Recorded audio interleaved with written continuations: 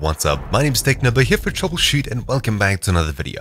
In this quick video, I'll show you how to fix the MSVCP140.dll error or VCRuntime140.dll error that you could be receiving when you're trying to launch up Far Cry 6 for the first time. If you're getting this error, don't worry, it's a super simple fix. To begin, you'll need to navigate across to where the game is installed. Right-click Far Cry 6 and then click View Game Details. Then head across to the Properties tab and click Open Folder down here. This will then open up a folder where all of your game files are stored. In order to fix this error, open up the Support folder, Software, VCRedist, and then simply run VCRedist x64.exe.